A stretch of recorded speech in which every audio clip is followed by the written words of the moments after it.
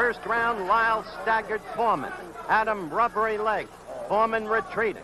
The second round, George coming back fighting. George now looking over to Gil Clancy right next to me. Getting instructions from Gil. If Gil is anything, he's a teacher. Master's degree in recreation. He's been teaching all his life.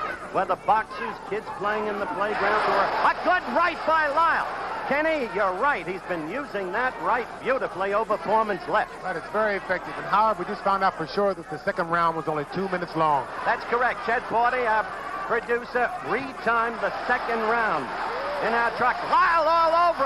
Lyle has Foreman in trouble. Foreman is down. It started with a right, then a left.